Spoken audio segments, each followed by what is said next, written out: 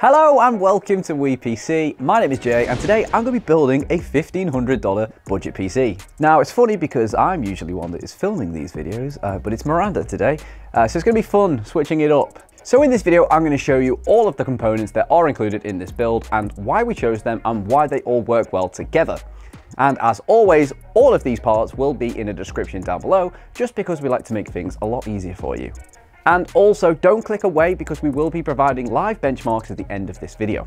So this is a $1,500 build, so it's not easy to find the right components to fit this price range, especially with the pesky GPU shortage. So we have chosen to use the 3060 Ti in this build based on the regular retail price, as we picked it up for around $400, but you can opt to use the 1660 Ti, which will actually place this build at $1,500 at current prices. I do really recommend going for whichever GPU that you can get closest to the original retail price. Don't be spending an arm and a leg. So guys, let's waste no further time. Let's jump into it! Ah! Okay, so we are starting with the MSI X570 Gaming Pro motherboard. Now, you're going to need a reliable motherboard, and the X570 Pro is more than just reliable. This board is packed with lots of features for the price, supporting overclocking, fast RAM speeds, Wi-Fi 6, PCIe 4.0 and expansion slots. For the CPU, we have chosen the AMD Ryzen 7 3700X. It comes packing 8 cores and 16 threads, and it has a base clock of 3.6 GHz and a boost clock of 4.4 GHz. For gamers on a budget or not, the 3700X is absolutely essential. Pair that with 3600 MHz RAM and a fast GPU and you'll be loving your new gaming setup. Also, the 3700X comes with its own Wraith CPU cooler. Now yes, you could choose an AIO2, but this time we are sticking with the budget option as it does an incredible job. For RAM, we're going to be using the Corsair Vengeance RGB Pro 16GB kit. Now whether you're gaming, streaming or working, we wanted to make sure that you have more than enough RAM capacity and speed to get things done effectively. We have gone for a RAM kit with a speed of 3600 MHz to give you optimal speeds for gaming and to future-proof your system a little bit more. With this $1,500 budget, we can treat ourselves to an M.2 SSD instead of a HDD, which is much faster and will provide speedy boot times for gaming and seamless workflow. We picked the XPG S50 Lite 1TB, as that will allow you to store all your software and your favorite games without any problems. We want to ensure you have a stable and reliable power supply to power your new components. So this is where the Seasonic Focus Gold 850FX PSU comes in. It's 850 watts on this PSU and it's going to be way more than enough to power this build, giving you a little more for future upgrades. For the case, we went for the Phanteks Eclipse P500A because not only is it stylish, but it also has been built using the highest quality materials to ensure that this case will stand the test of time. And it also comes with 3 120mm DRGB fans and an open airflow design, giving you excellent cooling performance out of the box. The P500A is also very build friendly, offering plenty of options for cable management, drive mounting, extra fans and room for a liquid cooling setup if you choose to do so.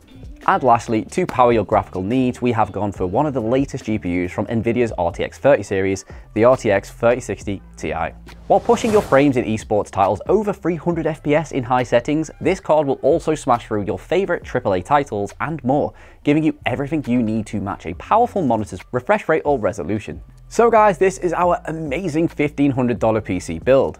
Now it's time to test it out and load up some games. Okay, so I've been playing on this PC overnight, hence the different clothes. This isn't the same day as the last clip. And I've been just playing some games just to see what this thing can truly kind of output. So the first game that we are going to be benchmarking on our list is of course Counter-Strike.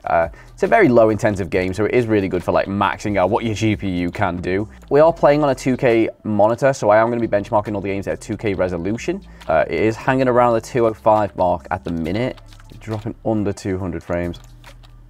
Did I just get that guy? Oh my god, I'm sick at this game, you know. So as you can see, we're getting around it's between the 230 to 240 FPS average. Okay, so we've loaded up Horizon Zero Dawn. This actually has its own inbuilt benchmarking test, so we're gonna run that now. We have got this at ultimate quality, which just sounds aggressive. Bear in mind, this is a single player title, so you're really only aiming for 60 frames per second. We are getting a great FPS output here. We're getting around 87 FPS average at 2K resolution, which is this is an amazing performance. This means you're going to be able to play this at the max fidelity. Okay, so we've switched to one of my favorite games that released this year. It's Resident Evil 8, and as you can see here on the screen, it's very close to capping out our GPU here. Once again, we're playing this at max settings, of course, as I've said. And it's pulling about an 80 FPS average. Same with Horizon Zero Dawn. Still maintaining a comfortable 86 FPS average, which is a really, really great result. Okay, so we've switched over to Metro Exodus. This is the PC enhanced version. So we are running this at ultra quality with ray tracing to test out the RTX capabilities of this card. We are getting high 80s once again. So again, just a really great performance. It's great to see what the 3060 Ti can do. Of course, if you can get your hands on one. So that's our $1,500 build. If you enjoyed it, I would love if you could leave a like and subscribe if you're new to our channel. As I previously mentioned, all of the components will be in the description down below if you want to build this for yourself. Thank you so much for watching. I've been Jay, and I'll see you in the next one.